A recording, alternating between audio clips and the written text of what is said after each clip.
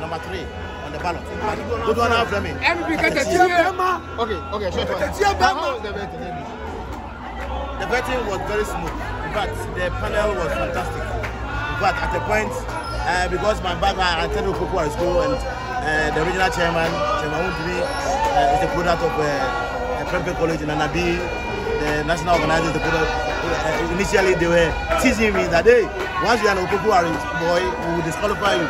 But when we meet Prempeh College boys, that's what happened. They asked me to tell something about myself and my contribution to the party in Ghana and in Bekwai.